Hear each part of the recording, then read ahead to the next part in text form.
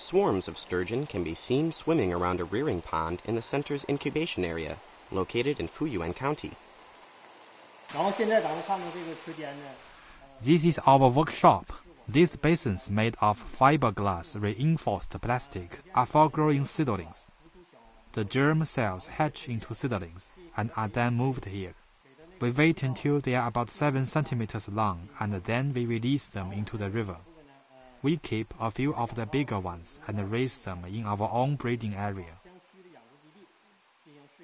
Flooding killed off hundreds of the center's fish in August 2013. After the floods, engineers from the Provincial Fishery Administration worked to breed new seedlings, successfully harvesting 170,000 germ cells and incubating 150,000 seedlings. We mainly catch wild sturgeon living on the Fuyuan section of the Heilongjiang River for artificial incubation. The fry will usually be released into the Heilongjiang River about 1 month later.